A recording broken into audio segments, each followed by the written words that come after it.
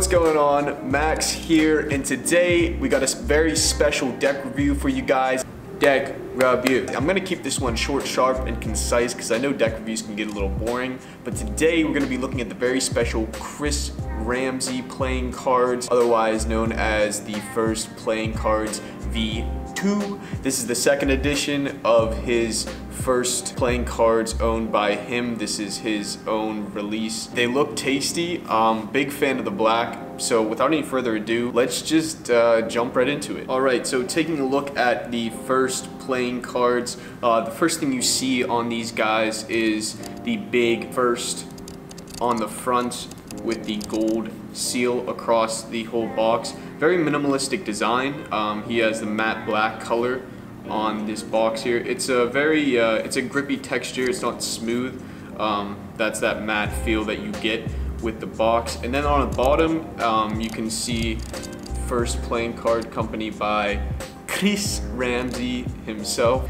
Very exciting. Once you pop, listen to that pop, pop the pull tab. The next thing you see is that little Chris Ramsay logo right on the pull tab there. So that's a pretty cool feature. My favorite part probably about this whole entire deck is once you pop these bad boys open, not the cards, no, it's the seal inside. So this Chris Ramsay V2s, just as the V1, featured a inside the tuck box foil that looks so nice, has a great shimmer, and it continues throughout the whole entire tuck box on the inside there. So the back design features the Chris Ramsay logo pattern repeated over and over again. This version of the V2s, in comparison to the V1s, now has a black back with a gold foil, and the border is a gold foil stamp with a first in the upper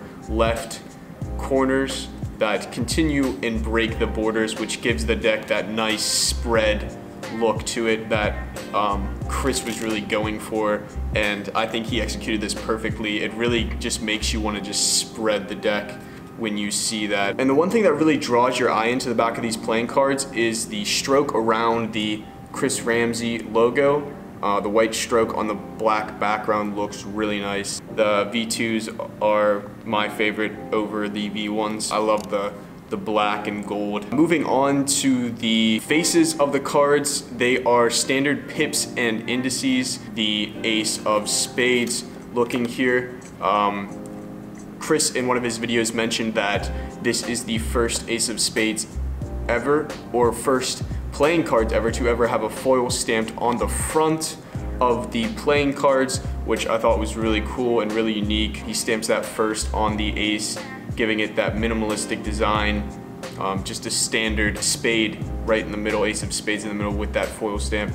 So it really just gives that minimalistic, clean looking design that Chris Ramsay is known for with his style throughout his YouTube channel. This deck features two identical jokers. This can be used for a lot of Magic performances. Works to Chris's style. I know he has some performances. And also, it's a nice feature because it gives you a duplicate in the deck without having to dupe another card. Moving on to another feature of this deck, one of the ad cards, you could call it, is a snake.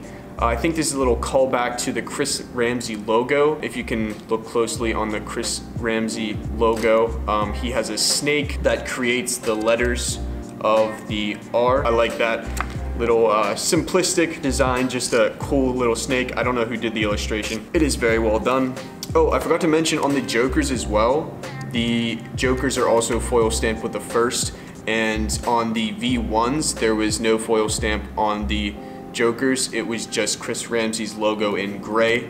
And going off that, the gray that was used in the jokers were also used for the faces, but in this deck, the court cards are more standard and less faded than the V1s. The V1s had a more faded look to them, and the V2s, these guys feature full color, some darker reds, darker grays, and darker blacks, and some dark gold on there as well. There's a look at the kings. The kings, they all look really nice. Like I said, standard faces on all these guys. King of Hearts also features a reveal on it, so that's a cool little feature of this deck you can use. The queens are all standard as well. No reveals on the queens, but they do look beautiful with those gold and black colors with a little gray added in there.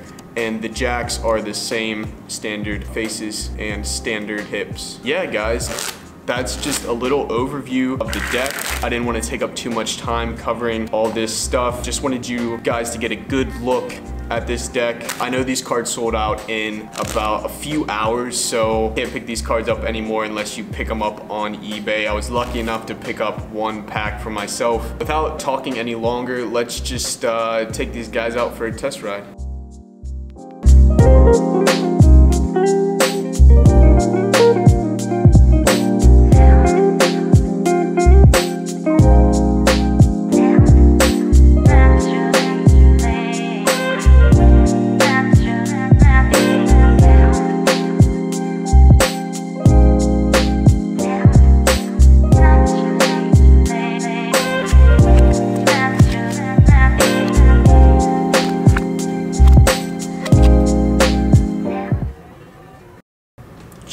So that's gonna do it for today's video, guys. I hope you enjoyed that tasty B-roll in the review. We have plenty more videos coming, more reaction, deck reviews, tutorials, and performances. So stay tuned, hit that subscribe if you haven't already, if you don't wanna miss out.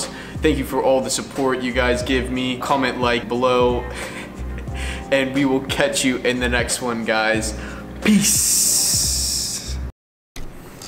There's these people right outside the door, and I just did my poo-poo-poo, and they're probably like, what the is going on in there?